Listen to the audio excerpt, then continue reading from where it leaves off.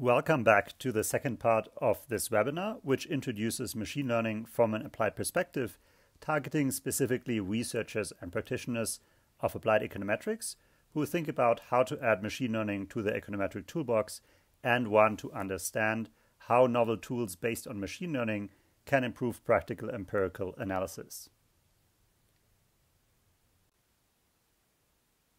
In the previous module of this webinar, I argued that machine learning is particularly good at solving prediction problems where we want to find a good prediction function from some training data that extrapolates well to new data points.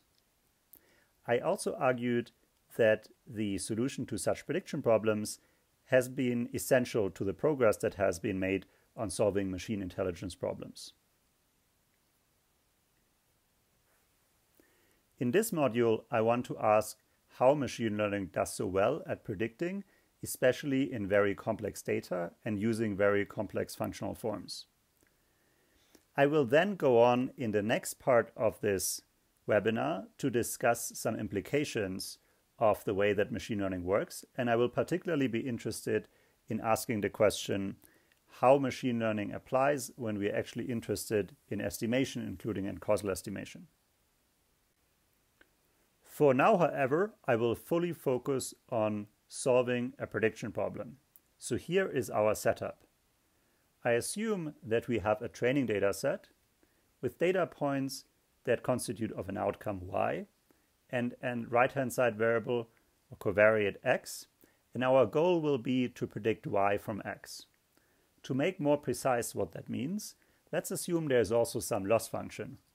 That loss function expresses the cost I have to pay whenever I predict y hat, when the truth is y, and I deviate from the truth y. Our goal is then to predict the outcome y on a new data point drawn from the same distribution, based on the covariate x and using some prediction function f hat, in a way that this average loss is as small as possible. Now, the way that I have said that so far sounds very much like standard econometrics. There's some outcome y, some covariate x. A first difference between standard econometrics and machine learning is simply that these variables are usually called differently whether you talk to an econometrician or somebody who is trained in computer science. And specifically, what I would call an outcome variable y would be called a label in machine learning, and what I would call a covariate x is typically called a feature. So let me rephrase the goal of machine learning. The goal of machine learning is to take some training data set with labeled data. So we have labels and features for every instance in our training data set. And from that, we want to find a prediction function such that the average loss or the risk is small when we predict the label from the features on new data points. And I should clarify that here I am talking about supervised learning. Supervised learning meaning that we actually have labels in our training data set and we don't have to, for example, find structure in the X covariates without being guided by those labels. Two standard versions of this prediction problem come to mind. The first, called regression, is when the outcome variable itself is continuous. A standard loss function that we often use either for convenience or because it has good properties for the specific task at hand is squared error loss, where our goal is to minimize the average squared difference between our prediction and the true label on new instances drawn from the same distribution. In other words, the loss function here is simply y hat, which is our prediction, minus y, which is the truth, squared. So two examples that I will use throughout today's module. We could, for example, be interested in predicting log house prices, y, of a new home based on the characteristics x of that house in some survey data of homes with the same distribution. And so in that case, we would use whatever we know about our training homes in order to find a relationship between house prices and characteristics, so that we can then say something about houses whose price we don't know or whose price we want to determine, but where we have those characteristics of features available.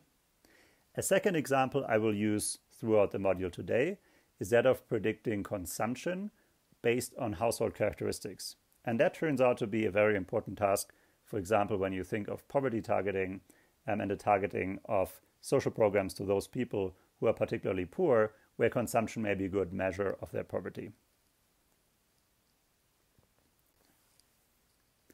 A second canonical case of prediction is when the outcome of interest itself is binary. And in that case, we call the prediction exercise classification. Let's think of the case where the prediction itself is binary. So basically the truth is 0 or 1, and I give you my best guess of whether that variable is 0 or 1. In that case, there are two ways in which I could make an error, and therefore two cases in which we may want to associate a price with the error we make. The first case would be the case that the truth is actually 0, but the prediction is 1. We would call that a false positive or a type 1 error. A second case happens when the truth is 1, but my prediction is 0. We would call that a false negative or a type 2 error. Now, if I now wanted to design a loss function, I could, for example, put certain prices on type 1 and on type 2 error, possibly informed by the specific problem I care about, and then try to find a classification function that minimizes that error or that minimizes that price associated with those errors. In many cases, however, when we are in the case of binary classification, we actually predict the probability of the outcome being 1. And in that case, one popular way of quantifying the quality of the classification rule is to plot the receiver operating characteristic curve that on the x-axis has the false positive rate and on the y-axis has a true positive rate. So for every false positive rate, which is the proportion of false positives as a fraction of all negatives, meaning the fraction of false positives as a fraction of false positives and true negatives taken together. I then plot the true positive rate, which would similarly be the fraction of true positives among all positives that are in the sample. So in other words, the fraction of those that I call 1 among all that are actually 1. So I can now do that at different thresholds. So saying that I call everybody a 1 whose predicted probability is very high, and I vary that threshold, I can then plot the false positive rate and the true positive rate against each other. And the further I am to the top left of that graph, the better my prediction is. Therefore, another way of quantifying the quality of binary predictions or of classification is often to look at that curve and ask how far to the top left is that curve, which I can, for example, do by integrating the area under it, which gives me the area under the curve.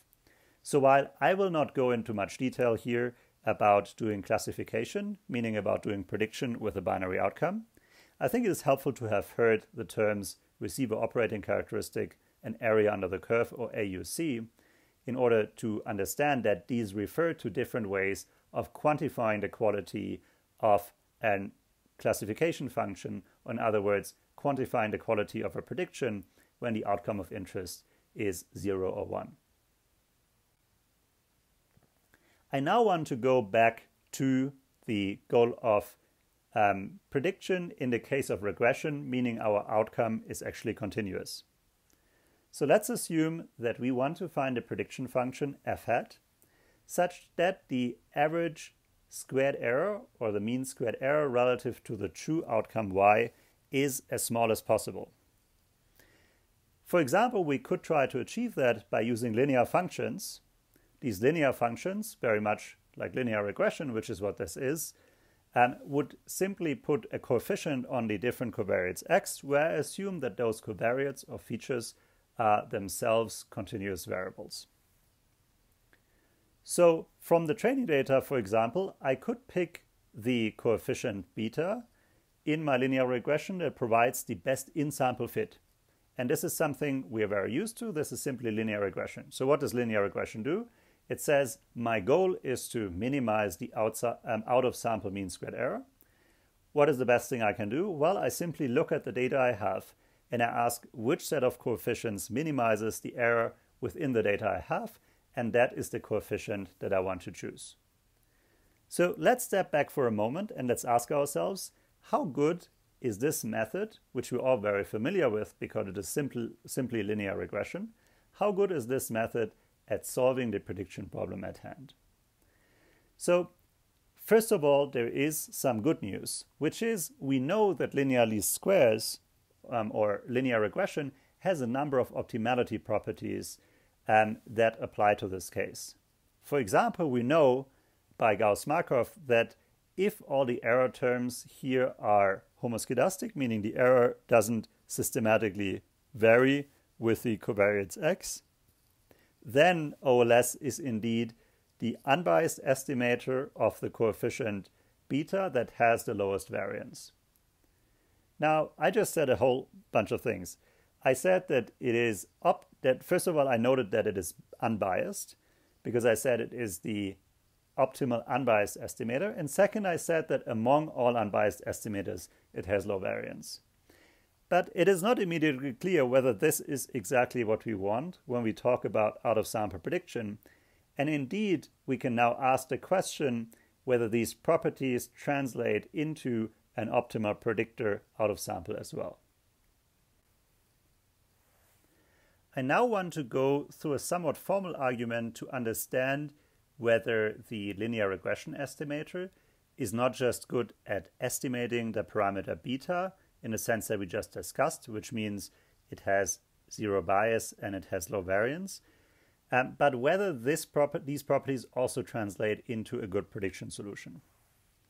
And to do so, I look at a new data point. I assume that that new data point is actually generated by a linear relationship between the covariance x and the outcome y, and by some additional noise.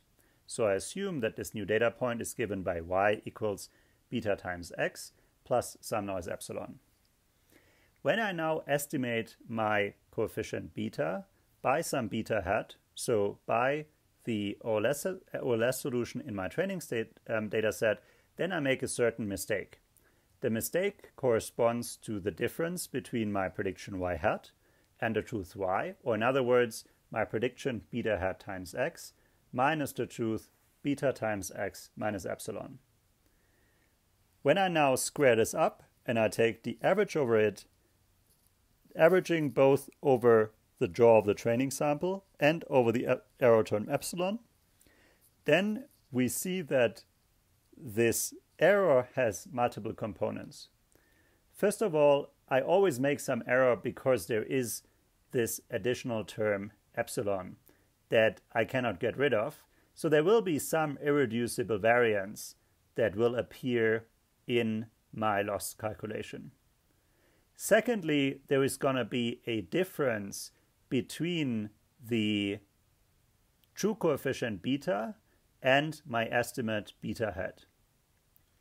So we have the difference between the true coefficient beta hat and beta up here, and we have the difference between the true coefficient beta and the estimate beta hat down here. But this part of my loss, actually, I can write as a combination of two parts. First, I can ask, on average, if I redraw many training data samples, is my beta close to my beta hat close to beta? That is the bias part, which is the difference between beta and the average of beta hat. And second, I can ask, as I redraw my training sample, how much does my beta hat vary from draw to draw, which contributes variance. So in other words, the loss that I obtain has three components. It has one component, which is irreducible noise. It has a second component, which is the bias, meaning on average, how much is my coefficient away from the true coefficient. And it is a third part, which is variance, which means as I calculate the coefficient again and again, how much does this coefficient vary from draw to draw? Now, this type of decomposition, called a bias variance decomposition, is an important framing of the challenge of good prediction within econometrics and statistics, because it shows that when my interest is good prediction, meaning I want to be close to the truth on average. Then an estimator that is unbiased is not necessarily an optimal estimator, because while it has zero bias, so while this bias component here is 0, it may mean that the variance component is higher than it has to be. And I can sometimes do better by balancing those two against each other. In other words, by resolving the bias variance trade-off optimally. Now, for machine learning, functional forms can look more complex than this linear regression, and sometimes the loss functions are also different than the square error loss. So I personally prefer a framing that says we have a trade-off here between approximation on the one hand and overfit on the other. So what does this mean?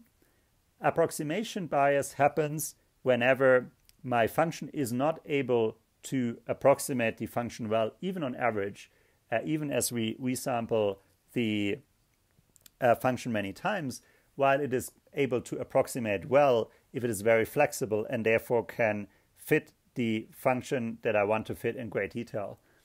On the other hand, such high approximation quality also means that there is high overfit, which means that from draw to draw, I always fit not only the signal, not only the true relationship between y and x, but also a lot of the noise, also a lot of what is epsilon here, leading to a high variance. So in general, I therefore like to call this a trade-off between approximation and overfit, which generalizes nicely to other machine learning methods that are not necessarily in the same space as the simple linear regression. To explore this approximation overfit more, and to give an example that doesn't rely on the math that I just showed, let's think of a case where our goal is to fit this relationship here between variables, between covariates x and outcomes y, where my goal is to find a function that predicts well on new data points. So here I looked at those, in this case, 8 data points, and I used a simple linear regression between the outcome y and the covariates x in order to find the relationship. And now I could try to find out how well it does by seeing how well this line fits when I draw new data points, which are here in red. So I call the blue data points my training sample. I call the red data points my training sample, my test sample. And my goal is to use the blue data points, to use the training sample, to be as close as possible to the test sample points with respect to my regression line. So in other words, I would love to be on a line that is as close as possible to those red points here, so that I predict their y value well as a function of their x value. Now, let's think whether we can do better than what we see here. For example, what we could be doing is we could use a more complex function that is not just a simple linear relationship between y and x, but we could, for example, instead have used a polynomial of degree 2 or a parabola to fit the same. So this parabola, so this blue line that now is curved, actually fits the points in the training data set better. Because it is more flexible, is it able to capture the relationship of those blue points within the training data set better.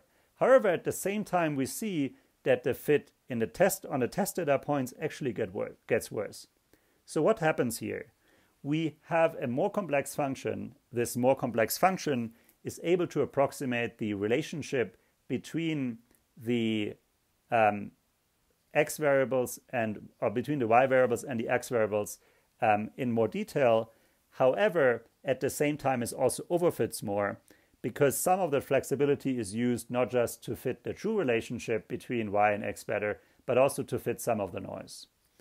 And this one becomes even more extreme as we add more degrees to our polynomial. So for example, as I add 2 more degrees here and I look at a polynomial of degree 4, I see that the blue line starts to fit the points in the training data set almost perfectly. However, it fits the points on the test data set in a worse and worse way. So what's going on here? Well, as we add more degrees of freedom to our functions, meaning as we make our functions more and more flexible, which here I expressed by adding additional polynomials to my regression. As I add these degrees of freedom, my in-sample fit, which is blue here, gets better and better.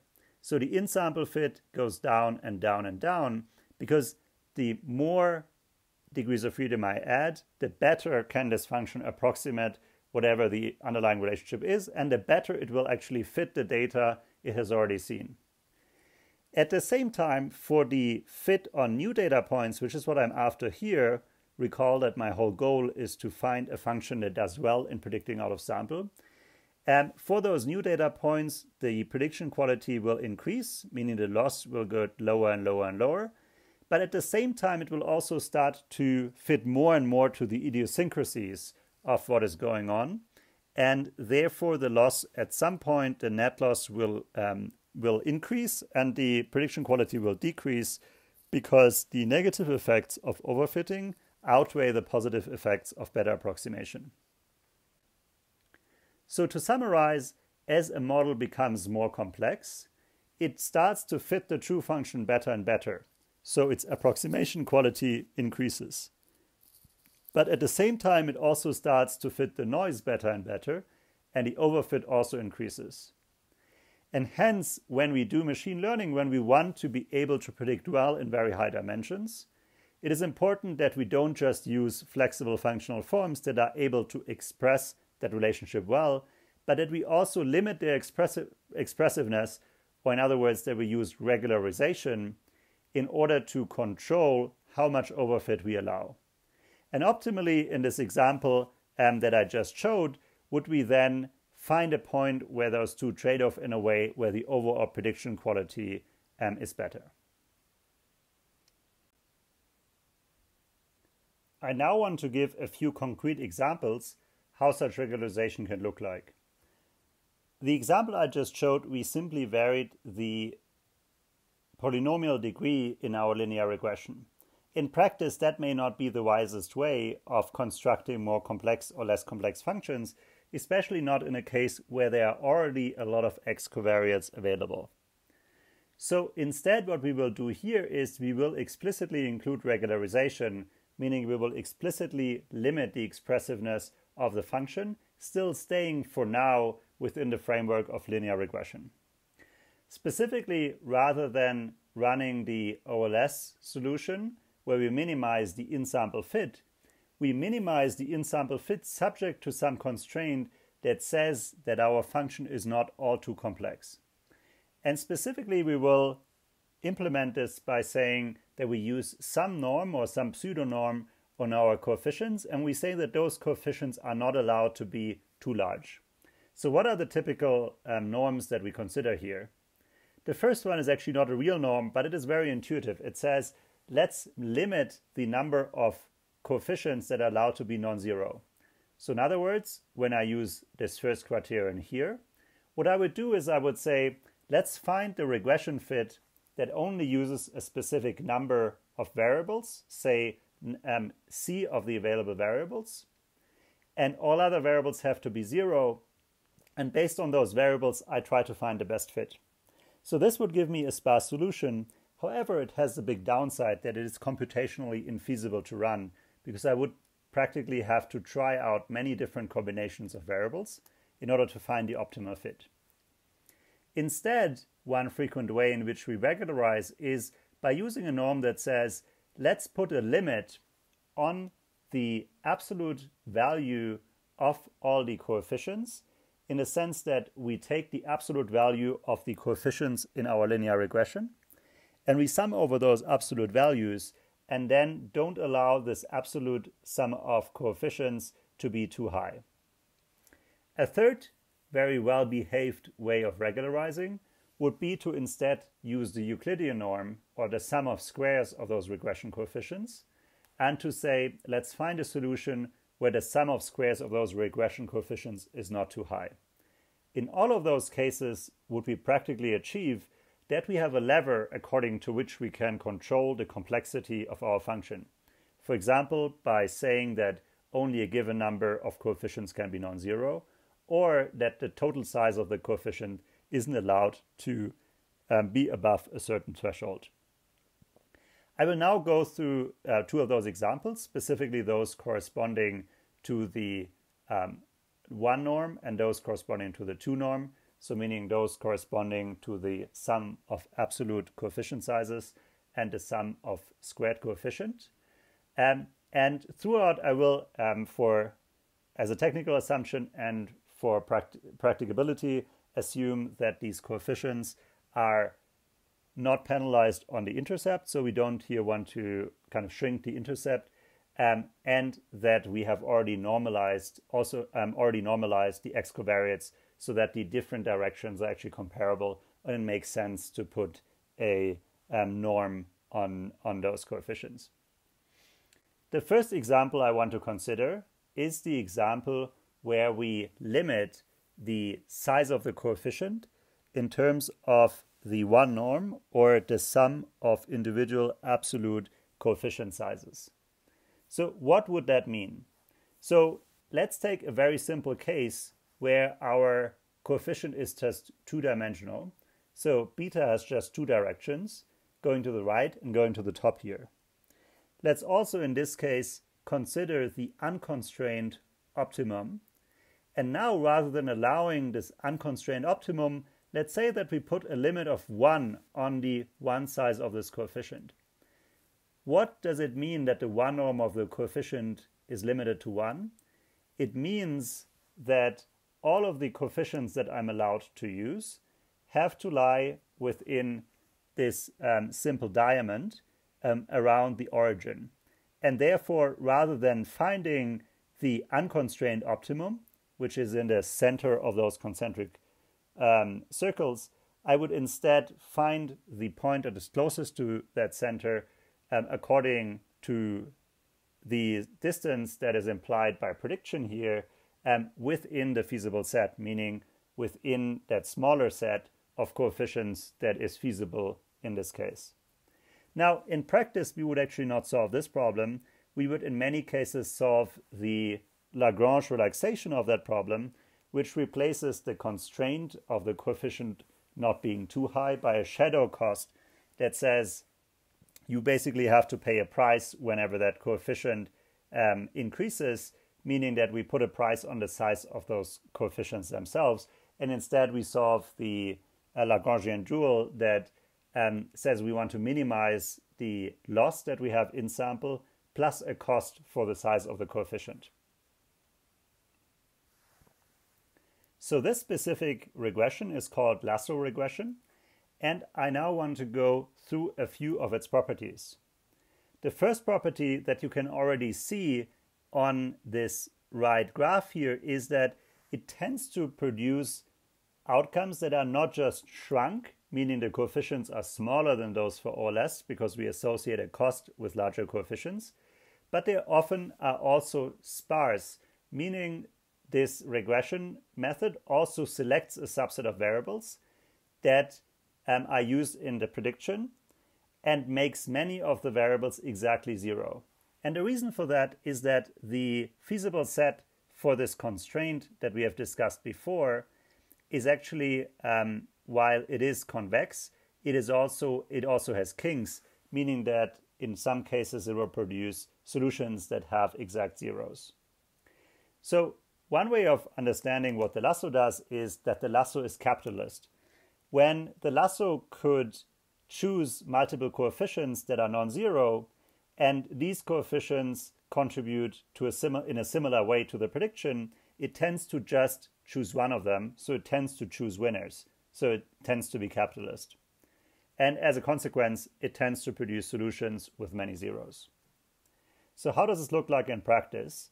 In practice, we can vary the cost lambda that is associated with more complex coefficients in our lasso regression.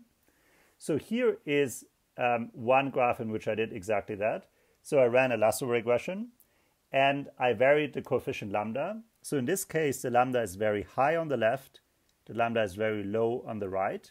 So the axis here is inverted from the usual. That means that on the left, there is a very, very high cost of having a coefficient that is non-zero. And indeed, we see if that cost is high enough, the optimal solution will actually set all coefficients to zero. Now each of those colored lines is one of the coefficients. So as we decrease our lambda, as we make it cheaper and cheaper to include coefficients, we see that some of the coefficients start to be non-zero and also start to increase as we reduce the cost of larger coefficients. Interestingly, more and more of those coefficients will enter our support, so more and more of those coefficients will be chosen, but it doesn't necessarily mean that all of those coefficients will increase. It can also be that they first increase and then decrease again as other coefficients are included. So this, again, is one way of doing regularization. It's one way of controlling the complexity of our linear regression solution by saying, let's use a constraint that works very similarly to saying, I only want to fit a linear regression on a limited set of variables, but instead of limiting the number of variables, which would be computationally very hard and would have some undesirable properties, I instead of that want to find a solution where the size of the coefficient isn't too high, where in this specific case, I measure the size of those coefficients by the sum of their absolute values. Another popular and very similar regression method is ridge regression, where instead of the sum of absolute values, I choose the sum of squares of the coefficients in my penalty parameter. So now I have to pay a price whenever the sum of squares of the coefficient gets larger. So how would that look like in our previous picture? So in our previous picture, where we considered how the constraint set looks like that limits this parameter, this penalty, or the size of the coefficients to a specific number, that means that in this case, we would limit them to coefficients that all lie within a circle around the origin. So specifically, if, for example, I limit my parameters to be within a maximum of 1 with respect to the sum of squares, then I would exactly limit the parameters I can use to a concentric circle around the origin with a radius of 1. And I would pick the solution that is closest to the OLS solution in a specific norm implied by prediction within that circle closest to the OLS solution according to that distance metric. Now, unlike the lasso, the properties of ridge regression are quite different. While ridge regression still leads to lower size of coefficients because it puts a price on higher coefficients, it is actually unlikely that ridge regression sets some coefficients exactly to 0. Instead, if there are multiple coefficients that can play a similar role, meaning they have a similar role with respect to the prediction they produce, ridge tends to be socialist, meaning that in doubt it will distribute the predictive power between multiple coefficients and produce multiple coefficients that are non-zero but not as high, rather than producing a few that are non-zero and high and a lot that are 0. So in other words, this socialist estimator does not produce sparse solution. Instead, it tends to produce solutions where all the coefficients are not too high, but none are too close to 0. One interpretation of this estimator is that it can be interpreted as a Bayesian posterior, where I'm assuming that I have priors on my coefficients that are normal and centered around 0. So it expresses a belief that coefficients are more likely to be closer to 0 than further away, which leads to exactly that kind of shrinkage.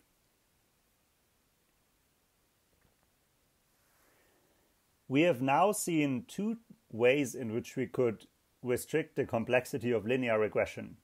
The first way, the lasso, tended to be capitalist and set certain coefficients exactly to 0. The second, or ridge, tended to be socialist and distribute the coefficients in a way that they weren't too high coefficients, but it also did not put any exactly to 0. There's a third method called the elastic net, which mixes between those two by adding a penalty that mixes between the ridge penalty and the lasso penalty. And in that case, I could both play with the degree to which I want to put a price on complexity, so the parameter lambda, as well as a parameter that is usually called alpha, which tells me how I mix those two against each other. Now, these were two estimators that we often call machine learning estimators, but honestly, they're quite close to linear regression.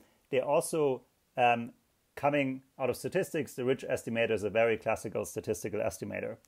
However, I use this as an entry point into our discussion of machine learning because despite these estimators being quite close to linear regression, they have many of the general structure that a machine learning estimator typically has.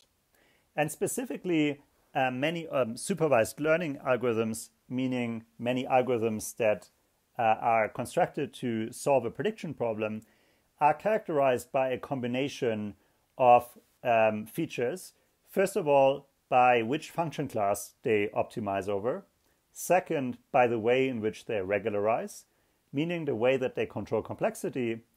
And third, by the way that they solve the optimization problem of finding an estimator that optimizes fit subject to the regularization constraint.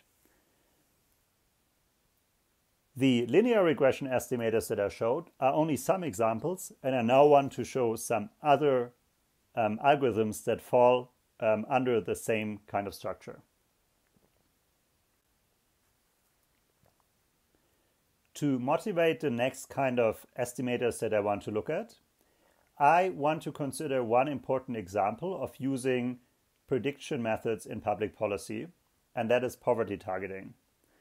In poverty targeting, our goal is to find those households that are in particular need for support. And so we can effectively think of this as a prediction problem where the outcome of interest is consumption, and the variables we have available, so the features we have available, is whatever features we have, for example, administrative data, that we can use to target. And so effectively, we are now solving a prediction problem with household characteristics on the right-hand side and consumption, or in this case, we use log consumption on the left-hand side. Let me now give you a very concrete example where we simply predict log consumption using just two variables. The two variables we consider here is the number of residents on the x-axis and the number of rooms on the y-axis. And here we see the predictions by color gradient plotted as colors. So specifically, we see here predictions based on the linear regression of log consumption on a constant, rooms, and residents. And we see that a linear regression, by the nature of how it is constructed, has these very global gradients that translate to a gradient running, in this case, from the top left, where consumption is considered to be particularly high, to the bottom right, where consumption is considered to be particularly low. Note, however, that not everywhere on this graph will there actually be households in our sample. So let's instead look just at those households in the sample. And just for those households in the sample, we see that there are actually very few households that have both a very high number of residents and a very high number of rooms, while there are some that have a low number of residents and a high number of rooms, and there are some that have a low number of rooms and a high number of residents. So let's see how this linear regression that tries to fit a global relationship between those two variables and log consumption compares to the actual values in our sample in terms of what actual consumption is. So while on the left I plot predicted consumption, on the right what we're looking at is actual consumption. And we see that this roughly lines up in the sense that, yes, in the top left, consumption is indeed very high, which are those people with a small number of residents in a large number of rooms. And on the right, where the number of residents is very high, it looks like consumption is indeed very small. However, when I look at this, I would argue that the linear relationship on the left is not really very good at expressing the relationship of those two variables and how they affect the outcome, which here is log consumption. So specifically, when I look at this, I would say that there could be some interaction where the question how the number of rooms affects consumption very much depends on the number of residents. So specifically, there's a clear gradient on the left here. So for a low number of residents, the number of rooms seems to go up as consumption goes up. Or I should be more precise, consumption goes up as the number of rooms goes up. However, that relationship is less clear on the right. It seems to be that basically most people who live in a household with a very high number of residents have low consumption or are likely to live in poverty. So in other words, there seems to be a relationship here that is a combination of some kind of binning where there may be a critical threshold in terms of the number of residents and some interaction where the relationship between the log consumption and number of rooms also depends on the number of residents, not just in the simple additive way that linear regression models. So one way we could now go about that is we could step back and say, well, didn't look like this specific function worked very well, so why don't we try out a few other linear regressions where, for example, we by hand create some of those features. We could, for example, by hand create some of those bins, and we could then include interactions in our linear regression. However, that sounds very tedious, and it is unclear whether we would be able to do this iterative process well when there would be many more than just those two variables. Instead, what I now propose to use is a method that automatically searches for those kind of interactions, and specifically, I now want to introduce regression trees. A regression tree tries to fit a different functional form than the linear regression type estimators that we discussed so far. Specifically, the regression tree predicts the outcome by recursively splitting across different features, creating a decision tree where each split corresponds to asking whether one feature is below or above a certain threshold, and then forming predictions in the final leaves by averaging over all the instances that fall within that leaf. So let's look at one concrete example. In this case, let's assume we want to predict house prices. And in this case, this regression tree that we see in front of us means that if the number of bathrooms is below 1.5, in other words, if the number of bathrooms is 0 or 1, then the average house price is 9.4, which here is in log units. Or if the number of bathrooms is at least 2, meaning we are going to the right here, then the average house price is around 10 in logs. So that would give me one prediction function, but of course I may want to be able to get to a more precise prediction. So I could add more layers to our prediction function and now create a whole decision tree that maps the different features to the predictions in the leaves. So in this case, this decision tree would not just take continuous variables into account, but also some discrete variables. So it would be able to split in the following way. If I have an instance, meaning in this case a house, where the number of bathrooms is below 1.5, meaning the number of bathrooms are 0 or 1, and the floor is of type 4, 5, or 6, then the predicted house price would be 9.1 in logs. If, however, for example, I had a house with 7 bathrooms, which means I would go right on the top, then I would also go right on the bottom. Then I would go right on the bottom as well. That's correct. And so my predicted house price would be 11. And so in principle, I could expand these regression trees more and more, and I could add more and more layers. So let's see how such a method would do in our poverty prediction example from before.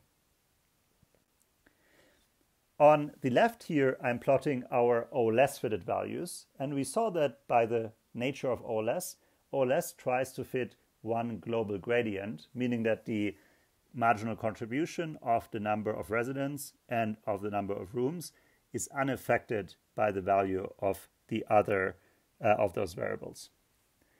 The regression tree goes in the opposite extreme.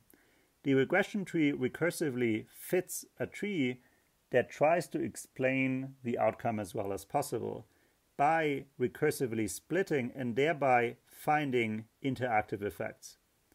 So for example, this tree here first splits by number of residents, and then within number of residents, if the number of residents is very low, starts to split by the number of rooms, while if the number of residents is higher, may split again by the number of residents. And thereby it is able to express a strong interaction effect between those two, specifically that the gradient with respect to number of rooms looks quite different for low number of residents than it does for high number of residents. And indeed, it looks like that in this data, a high number of residents by itself is already indicative of low consumption, while only among people, among households with lower number of residents, we see a clear gradient with respect to the number of rooms.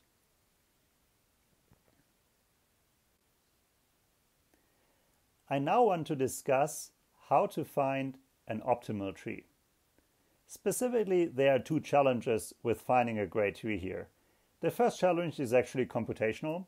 It's not easy to find a tree that fits optimally, and that problem we typically solve by using a greedy optimization algorithm which recursively finds a tree, which is something I mentioned repeatedly in passing. So that just says that rather than finding one optimal tree, we find a tree by always doing the best thing one step ahead, but not necessarily the best thing overall. So in other words, we fit the tree by first splitting across the variable that looks best in the first split, and then within each of the leaves, splitting again by the variable that looks best within that leaf, and then fitting again at the third level within the variables that look best within the respective leaves, without taking into account that I will further split the leaves, but simply doing it one step ahead. So that's the first challenge. The second challenge is that where do I stop? Right? I could simply continue splitting more and more. I could always improve my fit by adding another split, by, for example, in this case, on the bottom leftmost leaf, splitting further than just by those two variables or three variables that are splitted at that point. So, in other words, why wouldn't we simply continue to split more and more and more until there is only a single home left within each of the leaves? Well, the answer is pretty intuitive. If there was really only a single home left within each leaf, we would be able to fit whatever data we've already seen perfectly. But at the same time, it's very unlikely that this would produce a good prediction out of sample, because for a house that we have not yet seen, the leaf it will end up in, there will only be one other house that may actually be quite different. And that may turn out to be a very bad prediction. So in other words, we again see that there is an approximation overfit trade-off here. So in this case, for example, the number of levels that we allow our tree to have, so the number of levels at which it can split, determines the approximation, but also the overfit. The more levels we have, the better the approximation is, the better this tree is potentially able to fit to any even very complex relationship. But at the same time, the more overfit we get, so the more idiosyncratic this fit may be, which could then actually make our out-of-sample prediction worse. So as before, we have the following structure. We have a function class. The function class here is the function class of regression trees. We have a regularizer, which could, for example, be the number of levels of our tree. It could also be something like the minimal number of instances I want to have within each of my leaf before I stop splitting. And then finally, we need an algorithm that actually solves that problem for us, which in this case I briefly mentioned is a greedy algorithm, meaning an approximation algorithm that gives us a good result, even if that result is not necessarily an optimal one. So this means that this tree falls very much follows very much the same structure that ridge regression and lasso regression did. Although the function class is quite different and the regularizer used, of course, is also specific to that function class.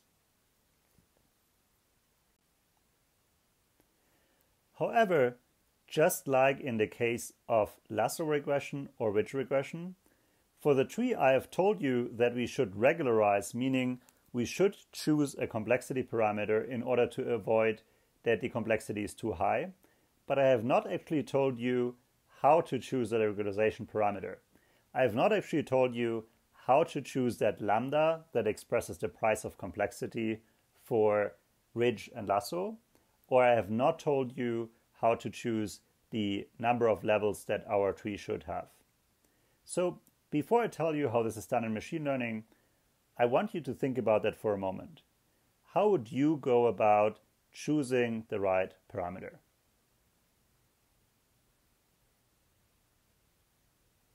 Well, here is a trick that we can use.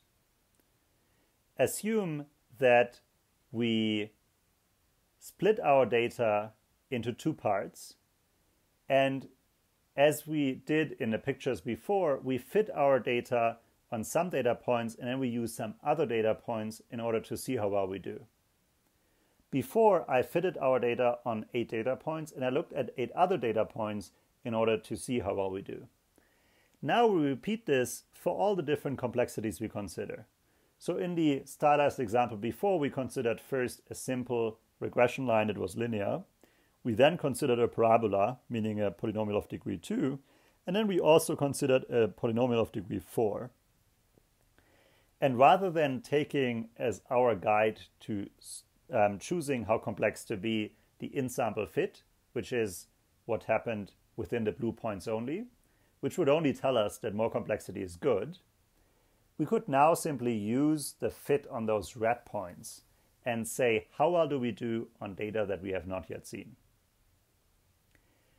Of course, that's a great thing to do if we have a lot of data, meaning that we can still use a lot of data to fit our function and then a lot of data to see how well we do.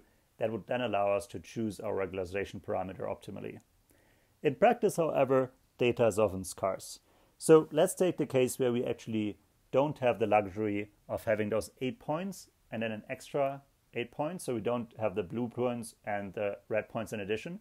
But let's assume we only have those blue points. So we only have those points that we have already used to fit our data on. So what could we have done differently in order to get information about which regularization parameter to choose? And the answer to this is that we can use a trick by repeating the holdout exercise that we ran here, which was that we held out some data that we hadn't looked at for our prediction exercise, and repeat the same in sample within the points that we have already seen.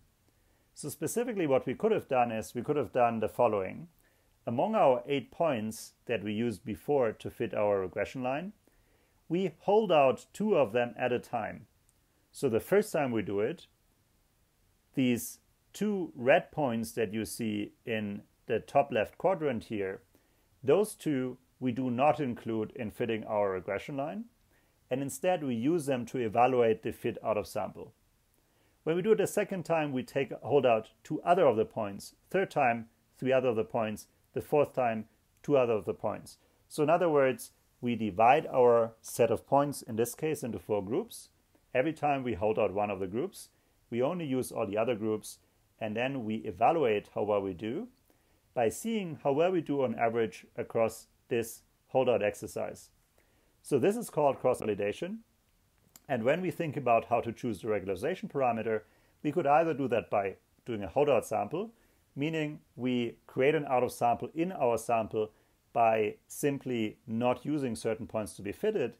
But in order to avoid losing a lot of sample size, we could then extend the same to cross-validation, which means that we create repeated holdouts within our sample. So this is how this would look like. We create folds. Before these folds were 4 folds. Every time we use only the data that is not in the current group for fitting our function. So this would be the red data in every case. And we hold out the data that is in the currently active fold for validation. So here we would hold out the first fold. We would then calculate our error, meaning the loss that we incur when we predict from the red to the green points. And we would then evaluate our full fit by averaging that error over all those folds, meaning we produce an error that on average gives us the answer how well our function does out of sample. The secret sauce of machine learning therefore does include at least one additional ingredient. In addition to using very flexible functional forms and limiting their expressiveness using regularization, one key element is also to use the data to learn how much to actually regularize, which is called tuning. And typically we do that by doing cross-validation, which is the method that I just briefly introduced.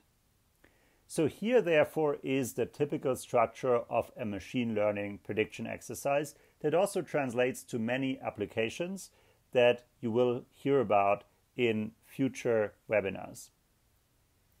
So we typically divide the sample into two parts, one on which we fit our function and a second that we hold out for final validation. On the fitting sample, our goal is to obtain a prediction function f hat, which we do by first running cross-validation in order to find which parameters we want to use for the complexity of our function. So in other words, we use tuning, data-driven tuning, using cross-validation to determine our regularization parameters. We then fit that function, and then we use that function and we estimate its final properties, for example, its loss, on the holdout sample. So why is it important that we hold out some additional data here? Well, despite our best efforts and using cross-validation in our fitting sample, because we have now chosen all of our tuning parameters based on the data itself, the loss that we obtain in cross-validation may still be optimistic because it was evaluated at the best possible choice of tuning parameters in terms of the measurement of our loss through cross-validation. So when we do such work, it's always important that we keep some final data that we have not touched to verify how well we are actually doing. And here is where the firewall principle comes into play.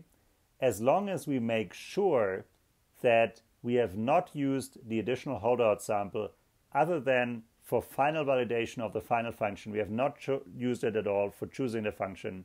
As long as that is given, then very simple econometric guarantees make sure that our final loss estimate, for example, is unbiased and can be estimated well with valid standard errors, while whatever we do on the fitting sample does not have to follow any specific protocol, but can include trying out some different methods, since that would not affect our final estimate.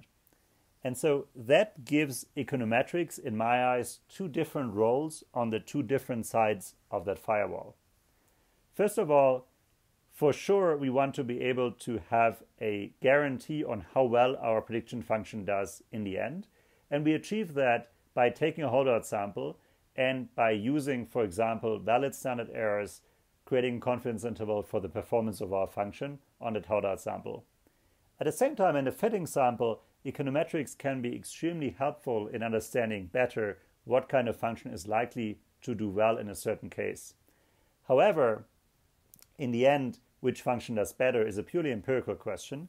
It is a question of which function does well out of sample, and we can show to have good out of sample properties, assuming that our only goal is indeed the prediction exercise of finding one that predicts well out of sample.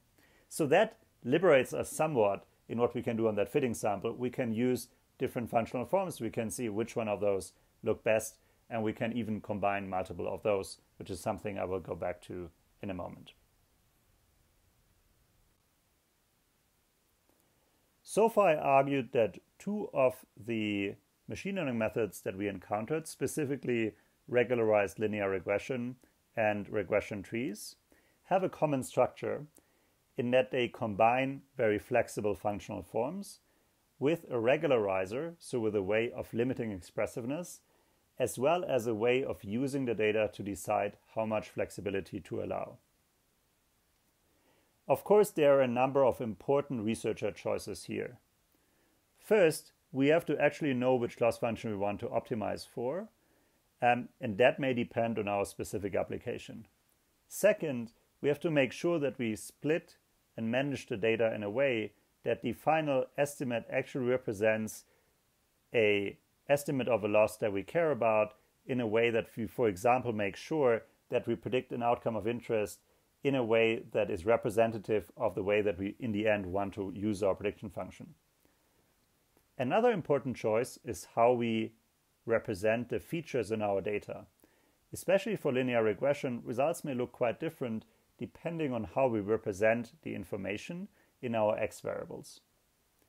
And finally, importantly, we have to decide in the first place which function class and which regularizer to use. So far, as I said, I focused on linear regressions with regularizers given by limits on their coefficients, as well as trees, where as regularizers, for example, I discussed the number of levels that the tree has or the number of instances that should be at least in each of the leaves. I now want to argue that this structure is more general and encompasses many other machine learning prediction methods as well. So specifically, we can characterize many of the methods that are available by a combination of function class and regularizer. And in many cases, there's also an additional level of which optimization algorithm to use. Let me give you one extreme example. For neural networks, which we discussed in our first module, there are different ways of regularizing them. So first of all, note that a neural network was basically something like a logit of a logit of a logit. So it was a function that depended itself on functions of the input, or a function of a function of a function of a function of the inputs. So these neural nets can become arbitrarily complex the more layers we add. So this already suggests one first way of regularizing, which is limiting the number of those layers. The less layers, the less expressive my neural network is. In the same way, the more connections there are between layers, the more expressive my neural network is, and therefore also the more prone to overfitting it may be. Now, that may be a pretty obvious way of regularizing, but there are some ways that are less obvious. Here's one particularly smart way. So one smart way of regularizing is called early stopping. It says, rather than optimizing the neural network more and more and more, why don't we just stop the optimization algorithm at a certain level, for example, after a certain number of stops. That will mean that the optimum I find is not actually an optimum within my sample, but instead stops short of trying to fit the in-sample fit optimally. Now, that may sound like giving up on optimization correctly, but it actually has the feature of regularization. It has a feature that avoids excessive overfit by not optimizing too much, with the additional feature of not needing that many optimization steps and therefore running quicker. In addition to those different machine learning predictors, we can also combine machine learning predictors from different function classes with each other. In that case, we could, for example, use a weighted average between those different predictions, where we choose the weights themselves in the same way that we would choose some regularization parameter, for example, by cross-validation, in order to find a combination that does particularly well in terms of prediction. Now, it may not be that surprising that on average, these ensembles do pretty well because they basically invest in a portfolio of different prediction algorithms. What may be more surprising is that such ensembles basically outperform each individual predictor, including the very best ones, routinely at prediction competitions, meaning that a combination of multiple prediction algorithms from different function classes seem to do consistently better than even the best individual predictor, suggesting that there is some complementarity between the different function classes. A second way in which we can combine models is by combining models of the same class. Some of the most successful out-of-the-box machine learning algorithms that work particularly well on the kind of social science data that we often deal with are actually ways in which we combine multiple trees into a more complex predictor. The first way we could do that is called bagging or bootstrap aggregating. And in the case of regression trees, aggregating many of them together will be called a random forest. So rather than running a simple regression tree where we just take a single tree, we instead repeatedly draw bootstrap samples from the data. We then construct trees from each of those bootstrap samples. And when we form predictions, we simply average the predictions across those different trees. So while before we obtained predictions that were either from linear regression or a single tree, I now want to show you how it looks like when we form predictions from a random forest in the case of poverty prediction, or prediction of consumption, in this case from number of residents and number of rooms. So as you can see, by combining many trees, the resulting picture is actually quite smooth. There are some weird areas here where it looks like with a high number of rooms and a high number of residents, suddenly the predicted log consumption goes up again and is non-monotonic. My best guess is that that's simply because there's not enough data in that area.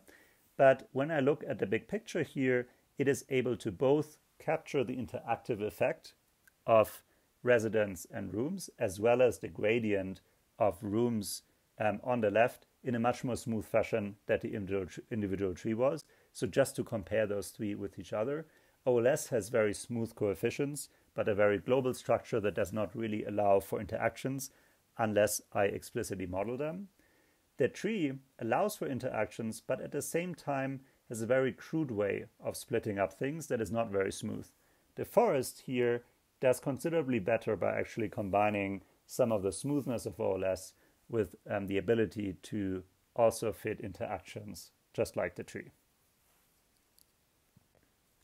A second way in which trees are often combined and improved is by boosting. Boosting means I first fit a simple tree, then I look at the errors I make, and to the error I make, I fit a second simple tree. I construct a new error relative to my prediction target, and then I predict the error with a third tree, and so on. And that's why I combine many trees with each other. So rather than going into more formalism how this works, let me just show you a picture.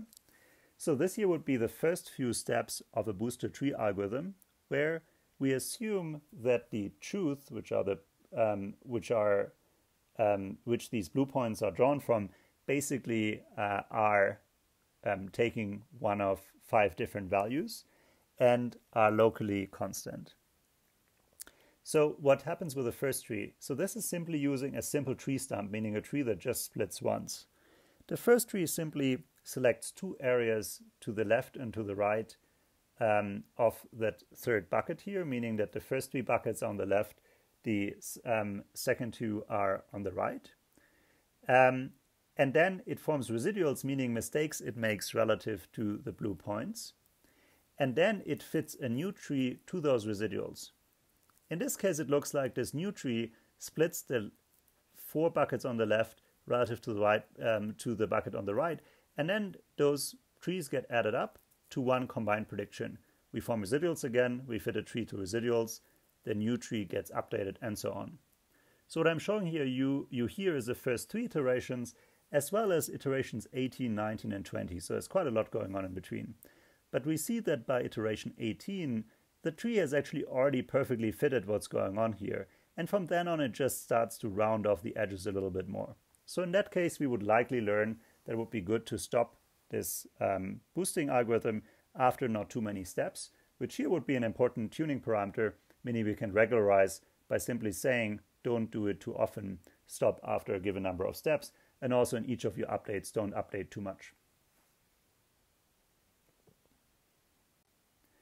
In addition to those machine learning algorithms that I have now mentioned, I also wanted to mention one whole paradigm that can help us construct good machine learning algorithms, which is doing Bayesian regularization.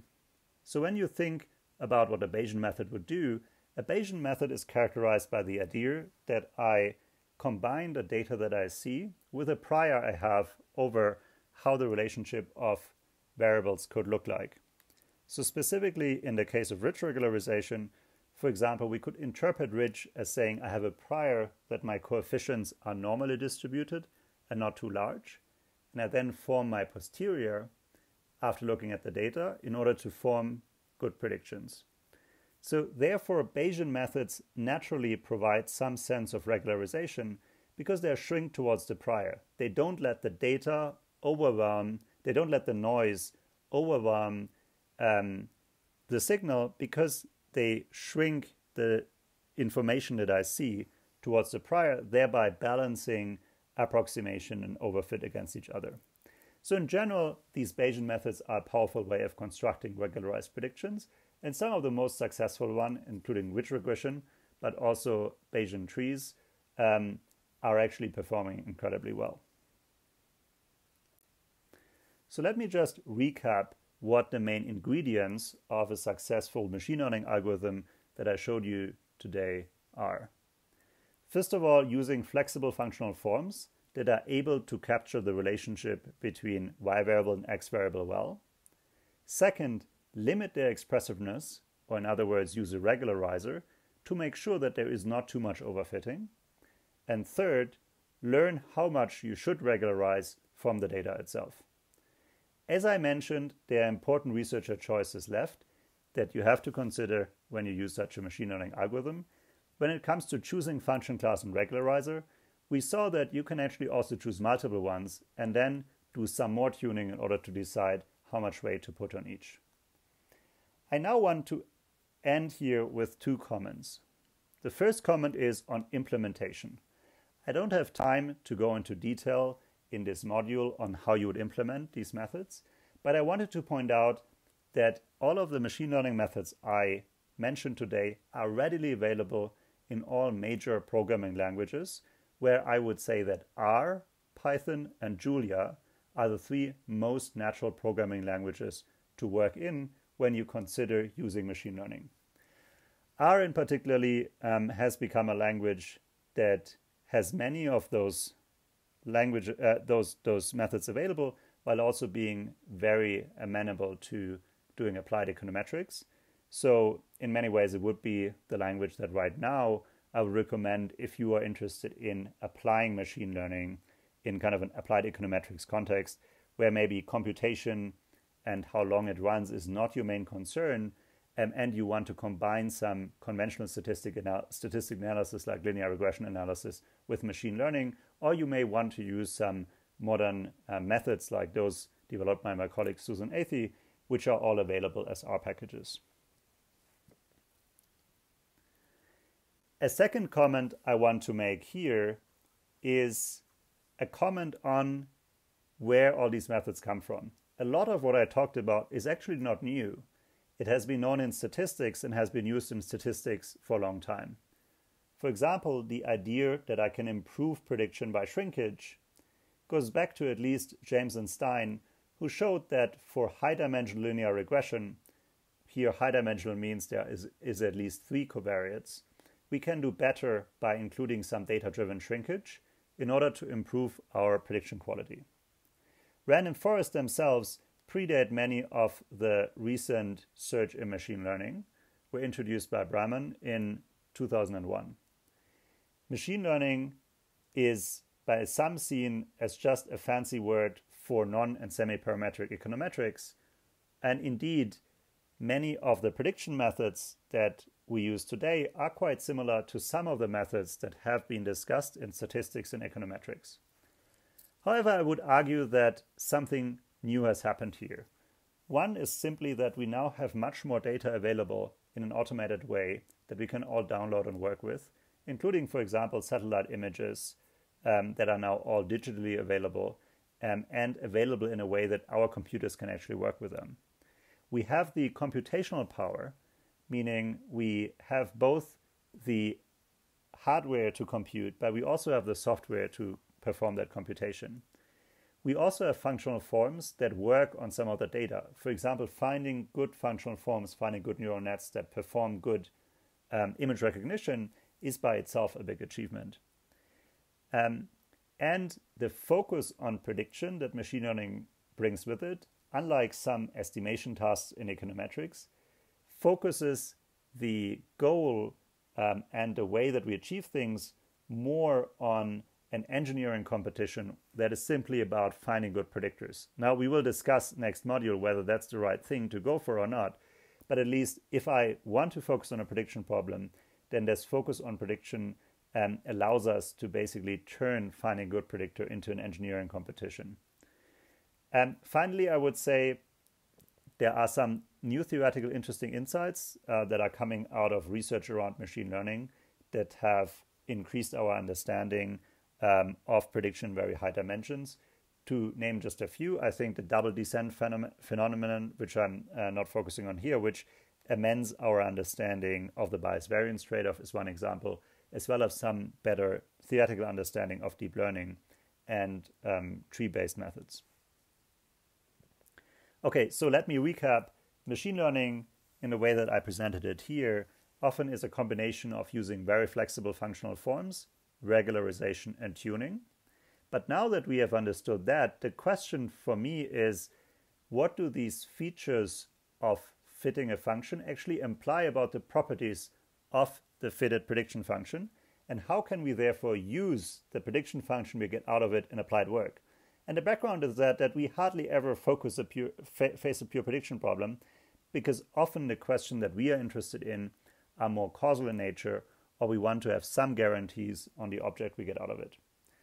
So therefore, after first motivating what we're doing right now by pointing out that machine learning is very good at prediction and that prediction solutions are behind many innovations in machine intelligence, and by today talking about how many of those machine learning methods work, I will, in the final and next module, talk about how we can use the output for machine learning and how that output relates to classical estimation output, for example, from linear regression. See you then.